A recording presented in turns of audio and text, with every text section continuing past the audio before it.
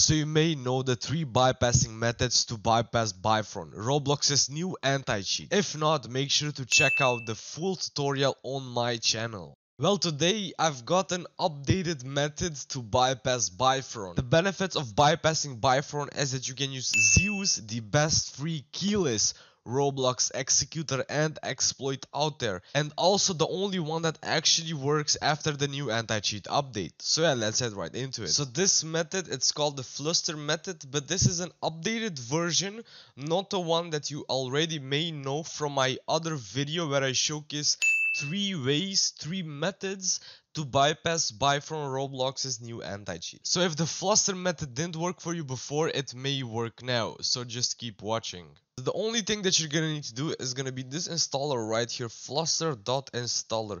The link will be in the description for this, but before you do any of this, you have to enable developer mode on your Windows. So just search for developer settings if you can see, and then make sure developer mode is activated. Hit yes and then okay. So after you have activated developer mode, you're just gonna open this file right here, fluster.install. Right click on it and run as an administrator. So make sure you run it as an administrator. You have to run it as administrator because after it's done, it's gonna automatically disable the developer mode. But first, let me show you that I don't have fluster on my computer. If you can see, I only have the installer, if you can see. So let's open the installer, right click, run as administrator and then hit yes. After that, if you can see, it's gonna start downloading. It's also, if you can see, successfully enabled developer mode. So you just have to wait until it's done. So now it's gonna extract the files and create the instance. If you can see, it has been successfully done, successfully disabled developer mode as well, and then press any key to continue. I'm just gonna press enter and now it's closed. And now if you search for fluster, if you can see it, it's right here. You can just open it like this, and then if you can see, you have Roblox. So let me log in and show you that Zeus actually injects. Let's inject Zeus.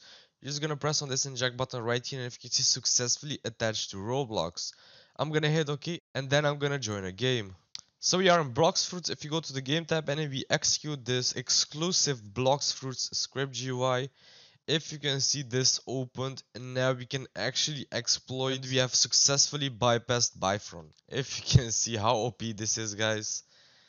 Actually, I have no words for this. Zeus also has more than 200 exclusive game GUIs, if you can actually see, for almost every game, and also updated with the latest scripts, so you also have the best and the greatest scripts for every game. It also supports server hopping and multi-injecting when you switch to the new DLL right here. If you can see right now, we are auto farming using Zeus, so this is actually really OP, and all of these are actually updated for the update 20 with all the new quests and features. So when you open the Fluster installer, if you're getting a message saying missing DLL, you may need to download these drivers.